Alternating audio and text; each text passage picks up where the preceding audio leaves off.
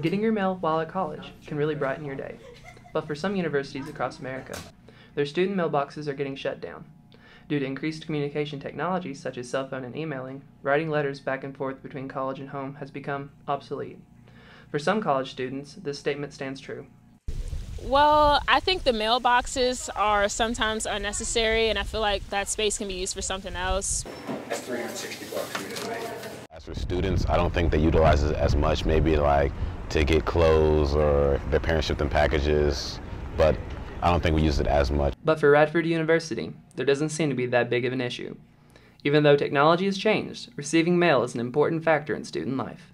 Robert Duncan, postal manager of Radford University Postal Services, believes that Radford University will manage to be just fine and continue to take advantage of their student mailboxes. Oh, basically, I don't think I can see getting rid of the post office, as far as mail and everything coming in. We've received over 23,000 packages so far this year. Although some college students don't take advantage of their university's postal services, Radford University still plans on keeping their student mailboxes open. This is Colton McConnell in RV News.